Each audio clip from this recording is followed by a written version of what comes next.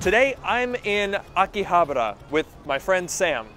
This is Tokyo, Japan's electronics district, and I'm on a mission to find some weird and wacky stuff.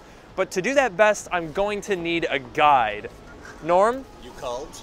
This is Norm from Tokyo Lens, and today Norm is here to help show me around Akihabara and the amazing places that we can find some really interesting stuff. It's also normal to me.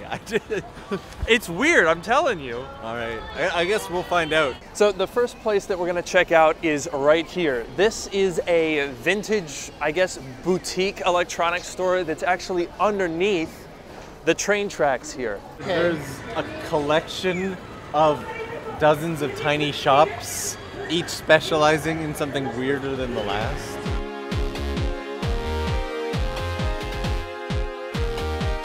As we dove into the first shop here, my goal was pretty clear, and it honestly shouldn't surprise you all that much. I want to find some weird, unique Apple stuff, or preferably something vintage. So let's see what they've got. One of the things I love about Japan though, is you can still get vacuum tube amplifiers and whatnot fairly regularly in places like this. That's wild. We've got the LED shop over here. My goodness. This store has some weird stuff, okay. Of course you've got like really touristy stuff here as well. Yes. But is it weird to you that, like, for example, these buttons and these remotes and whatnot, these are secret cameras? What? Yeah. Oh my, those are hidden cameras in buttons? Yep. I don't like that, Norm.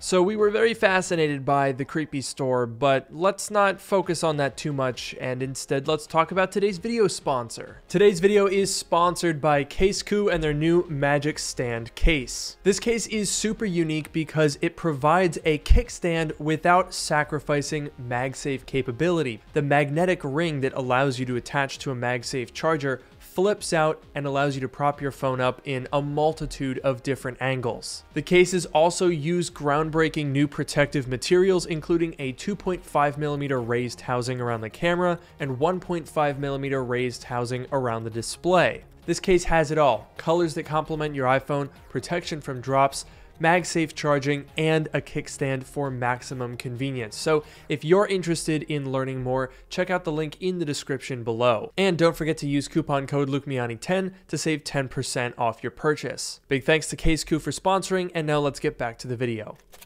Back in our tech market, I noticed this booth that was selling a lot of AV equipment, and that's when Norm let me in on an interesting cultural difference. So in order to use almost any radio equipment in Japan, you need a radio license, which looks like this. Wow, I had no idea. Do you know why? It's actually common in a lot of countries, but they're really super strict. Like, this was a very hard course and hard test to pass. We then headed up to the second level where I found what I was looking for. Kind of. Oh, hey, you need your iPhone 10 leather folio? We got an iPhone 6 over here. iPhone 6? This is the first one that we need. Do they actually have it? Is that a good price, you think? iPhone 6s? Or do you need the Air Mac Express? Yes, you heard that right. Turns out in Japan, what we call the Airport Express is called the Air Mac Express. I never knew that. And unfortunately, I then got distracted. XLR, splicing, alligator clips, 9-volt battery terminals. You could build anything here. Little robot guy. Clips, plugs, screws. These are like Molex connectors. Pegboards. Switchboard with pegboard. More robot guys. I could spend a week in here. Look at this. Unfortunately, as much as I would have loved to spend a whole day in here, we had to move on. Oh man, it's a little tight. Oh no, I don't know how to go down. Yeah, if you just walk straight for it, you're gonna walk clear into it. Ow. I want to find a used Mac. I want to get as old as possible. Okay, then let's start over here. Okay, that I like. And with a clear, straightforward plan set in place, we got distracted. There's a mini claw machine! That's money, bro. That's, come on, no! It loosened. Did you see that? Yeah. Okay, it just went for me. Yeah, dude, it literally lets go. It does. That's so Like, I know that claw machines are rigged, but come on. Alright. I'm so close. I'm so close. I've wanted to do this. Come on. Come on, come on. That's money. That's freaking money.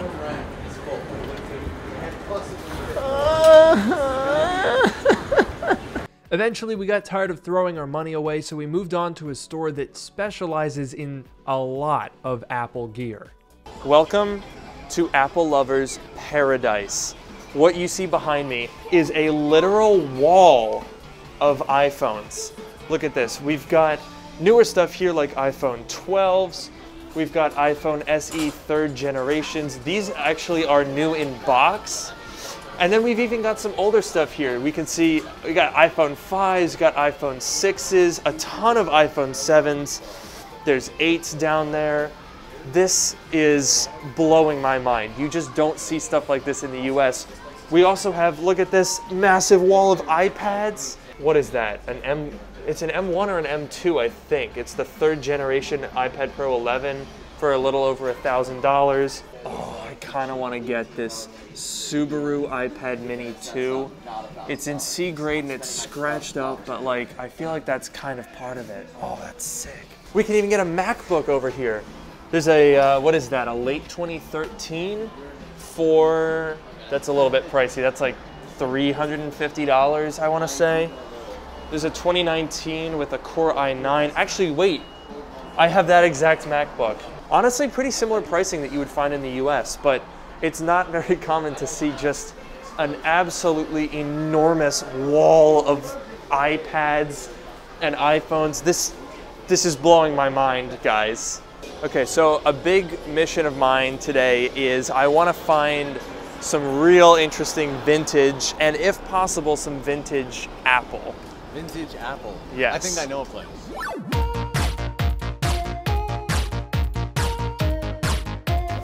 Oh my God. Perhaps Norm ran with the word vintage because this had nothing to do with Apple, but was one of the most insane retro gaming places I've ever seen. I am like overwhelmed, and look, they have a Nintendo Virtual Boy here. That's insane. Is this like new in box Sega Mega Drive? I don't even know what half of the stuff that I'm looking at is. This is for a game called Densha de Go. Oh. And it's like a Japanese people love train games, and so you get to be the train conductor. That makes sense. Yeah. Oh my gosh. Game Boy games on top of Game Boy games. There's another Mega CD 2. This place was like sensory overload. I was completely overwhelmed by the variety and choice.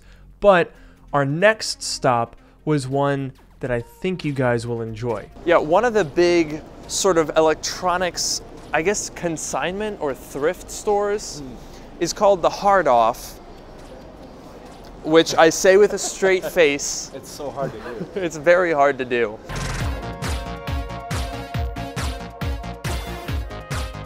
The Hard Off is where dreams come true, and the first place that we're gonna start is in the junk section.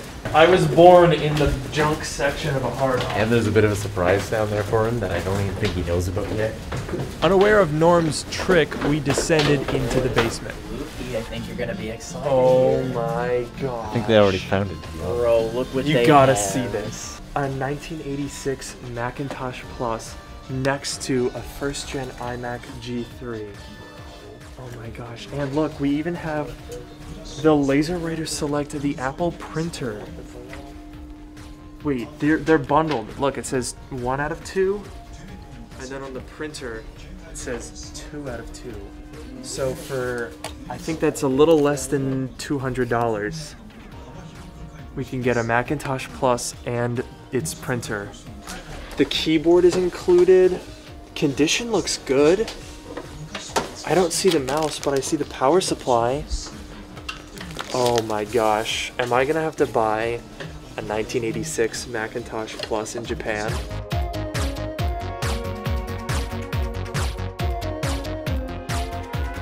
If this works, I think I'm buying a Macintosh Plus. Okay, This is now the moment of truth. Thank you for the drum roll, Sam.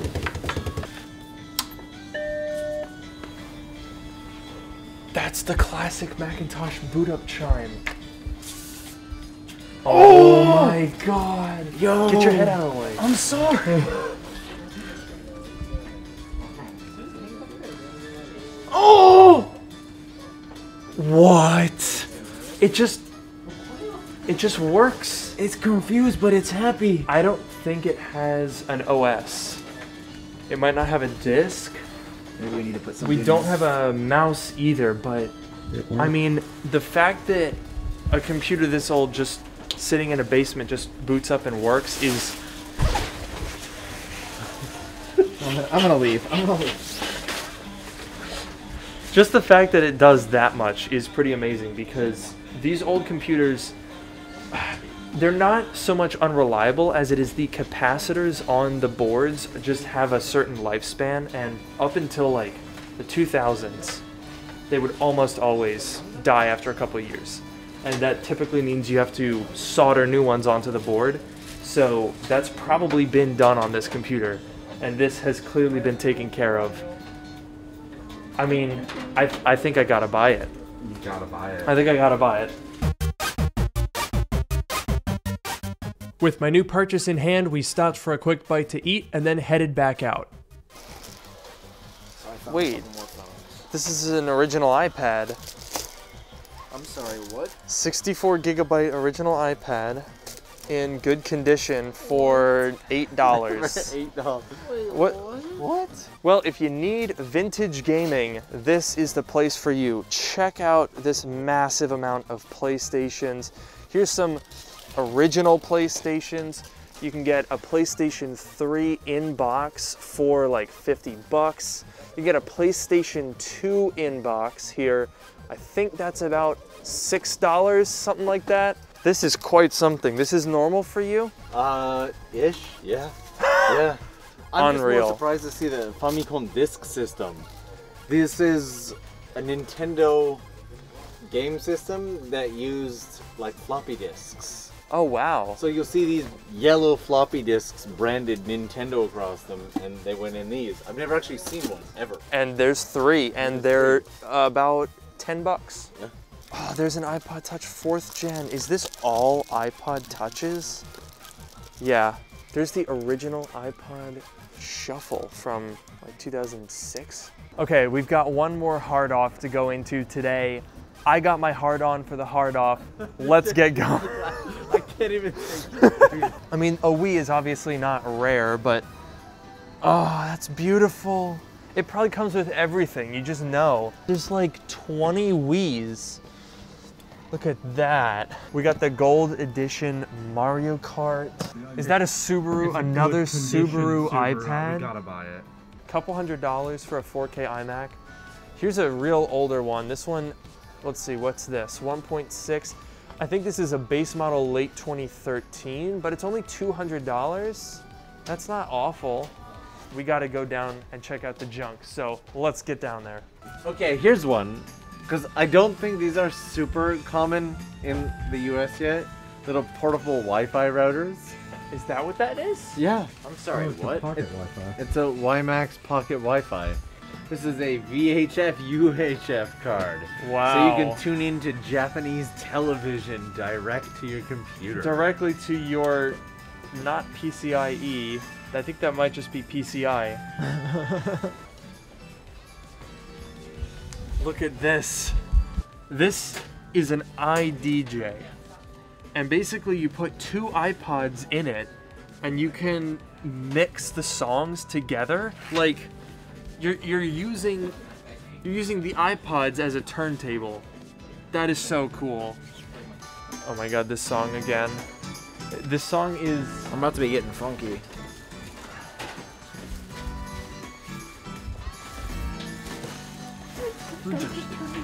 That guy just completely just went, nope, I'm out of here. Gosh, I have to bring this back to the US now. But look at it, it's so cool. You just have no love for the stuff you have purchased. Sam, has either dropped or forgotten these bags at every single place That's we've gone. not true, You've been Norm. bonking them, you've been leaving them, you've been dropping them. You know how we got the IDJ? Uh-huh. What about Oh my god. IDJ2? We gotta get both. We have to do it. Why is this one so much bigger? It's like We the have it's the to do pro it. version. How do they have both versions That one of isn't the even- IDJ? That one wasn't even on the internet. You gotta get Bro. it. Hip hop. How are there both IDJs in the same junk of the hard off? Oh, it's too The heavy. same junk of That's the hard really off. This doesn't make any sense. This isn't Such junk. a sentence. This is treasure. Oh my. Bro, it's still like wrapped.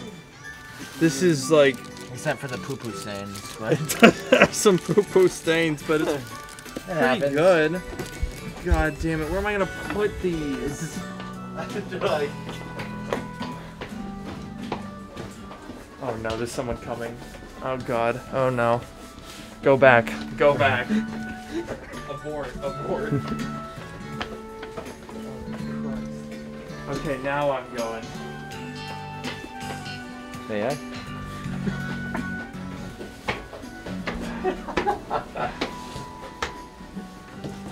Well, after a very successful day, we've raided multiple hard offs at this point, and I think we've got a pretty good haul. I've got 2 iDJs, a 1986 Macintosh, a couple of iPods. Sam got every iPhone ever made. Oh, we got an iPad too, Yeah, that's we got in an there. iPad. We got another iPad with a Subaru logo on it. Norm got a bunch of footage of us being idiots. there's lots of that. Lots and lots of footage. Tons. It's Sam too did much great to today. even list. So check these guys out. They'll have videos, and I'll link those down below. Thank you all so much for watching. And I've got another video to film right here, actually, so I will catch you guys in the next video. We had so much fun wandering the streets and shops of Akihabara, and I have to give a huge shout out to Norm from Tokyo Lens for making this entire video possible. He really pulled through for us, and he showed us some really, really cool spots. That day in Tokyo was one of the most fun things that I've ever done for this channel, and I'm so glad to be able to share it with you guys. So leave a like down below, make sure to get subscribed, check out Sam and Norm, their channels will be linked below, and I will see you guys in the next one. New guy. Got the Rob. Wow. With the Rob. There's also a Sega Saturn plastic model kit.